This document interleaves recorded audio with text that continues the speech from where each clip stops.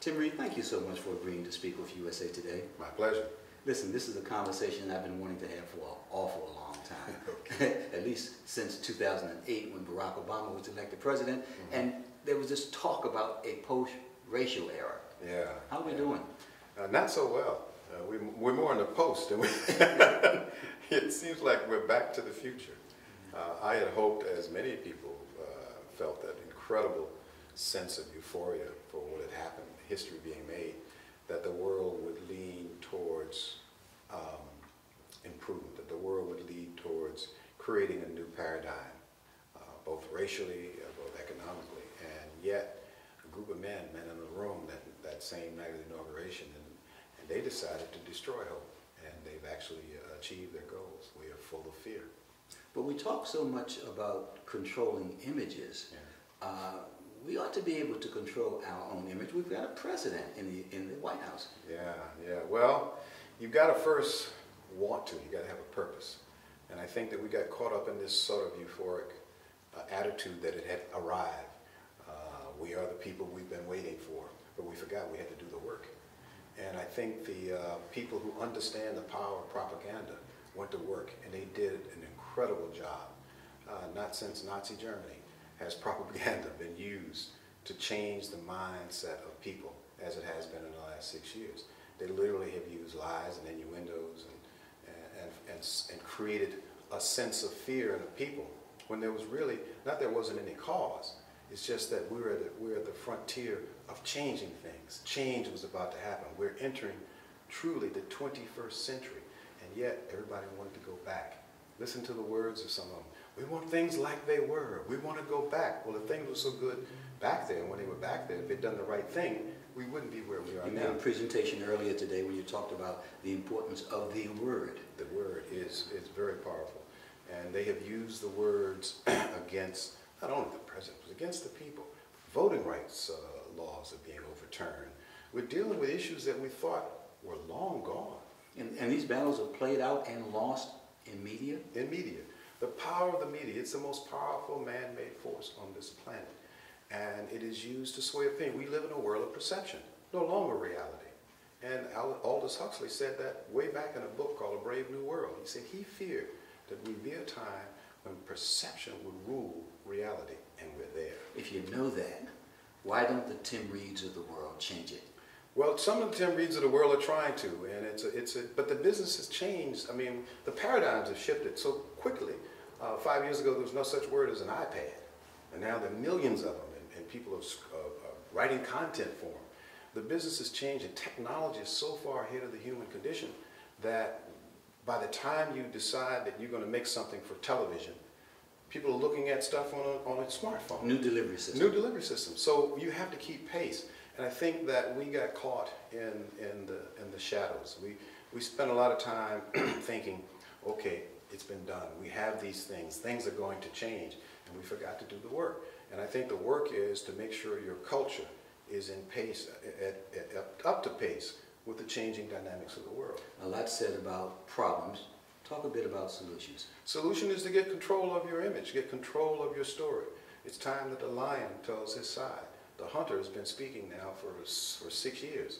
It's time for the lion to speak up. I don't care about the outcome, but I care about the fair battle. And right now we're not battling, I think, in this world of perception with the kind of passion and skills that we need. We're still dealing with things in the 20th century. We're in the 21st century. There's some things we should just go, as the president being to brush it off. It has no power unless you give it power, the power of the word. So we need to control the word. And I don't think enough of us are passionate enough about that. We need to change. We need to rewrite our story. And we do it in telling stories. We do it in newspaper articles, blogging.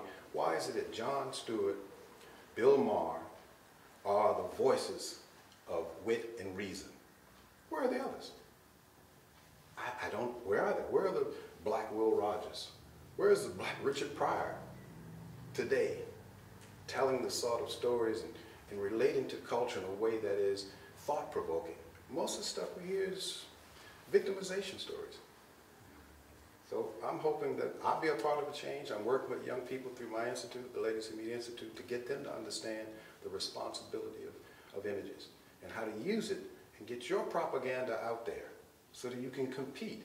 Right now we're not competing. But ultimately the solution can be found within the race. Of course, that's the only solution is within. You're never going to, why would the controlling power yield? What did Frederick Douglass say? Power yields nothing Without a demand. without demand. It never did. And it never will. So we need to create our demand, not what some 20th century demand puts out. We're in the 21st century. We need a new paradigm, and we need new leadership. Not leaders in terms of politicians, leaders in terms of people telling their story, protecting their culture, whatever culture that may be. And we don't have enough of them. TimReid, thank you very much for being my guest with USA Today. Thank you, and I'm leaving the country. Good to be with you. Thank you. Thank you. Okay. Stand by, Regina. I just want you to, I wrote down 3 questions that I want him to just say on a single shot. Okay. Okay? Courtney, single shot of Mr. Reed. And the first one is, if you know that, why don't the TimReids of the world change it? Okay. Do you want me to answer? Not really, Okay, because then we're going to cut. Thank you. No, I appreciate that. You want me to... Just him, single shot, and you got to have look room. Okay? Get him out the I shot. see but have look shoulder, room. though. Tilt up. Tilt How's up. that? That's better. A little bit tighter. Let me go. I've got this 16:9. It's sort of weird these days. Sorry, sir. Is it you or we? Is it, did I say if you? No, if I'm you know asking that, a why don't the question. TimReids of the world change it? Okay. If you know that, I why got don't you. the Tim? Yeah, that's cool. That's good. That's good. Okay, stand by. If you know that, why don't the TimReids of the world change it? Roll tape. If you know that, why don't the TimReids of the world change it? We're scared. Okay, we're not that great at this. Stand by. All right, stand by. Here's the next question. We may not use it, but you just said new delivery system. Stand by. New delivery systems? All right, and then a lot said about problems, talk about solutions. Stand by. Tilt up just a tad, Gina. Just a tad. Okay, stand by. A lot said about problems, talk about solutions. A lot has been said about problems. Talk a bit about solutions. Okay, and then the only other thing, Regina, go ahead. Dean Wickam, just shake your head a little bit, just nod, just in case we can get that. Okay, just nod. This is when they do when the person that interview is long in the car gone. True. Okay. You can always tell on 60 Minutes when that's happening. Okay, great. Guys, At least that should help us. That should Yeah, it's help on us. the airplane, keep going. When I worked for CBS,